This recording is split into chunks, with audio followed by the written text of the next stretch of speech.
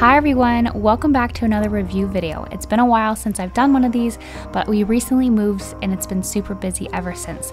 That being said, I was recently contacted by GRABIE about sending over some new brushes for me to try, and since mine were over 2 years old and just a simple set I got off of Amazon, I was excited to try out some new brushes. If you would like to see that review video I did over there, I'll leave that information in the description box below. Now, I'll try not to make this a comparison video, but it's probably going to happen at least a little bit because those are the brushes that I've been using for the past couple years. The first thing I noticed about these brushes is that they come with a really nice finish on them that you would normally see in higher quality brushes. The ones I had before did not come with this coating, and it was harder to get the paint off the handles, especially if it was dried on. These are really easy to clean, and so that's a huge plus for me since I like to have my whole brush cleaned, yes, even the handles when I'm painting.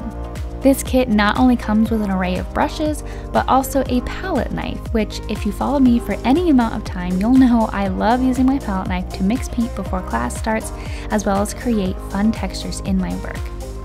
Next is this wide brush, which I did try out with acrylics, but I found it much more effective with watercolors as it is not very firm and doesn't hold heavy acrylic paint well.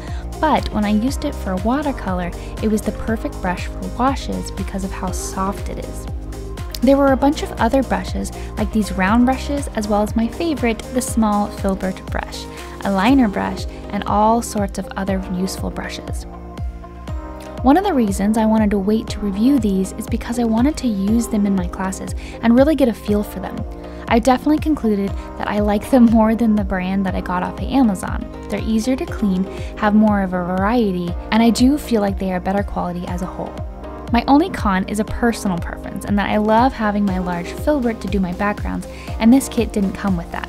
But it did come with so many other brushes that I did not have before, and I've used them quite a bit in my recent classes. A huge thank you to GRABIE for letting me try out these brushes and create some one-of-a-kind art with them.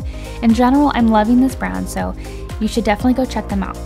They have a ton of other supplies too, not just brushes, so I'll make sure to leave links and all of their info in the description box below, and if you have any questions, make sure to leave me a comment and let me know. I would love it if you guys like and subscribe for more classes and reviews like these and other videos to come.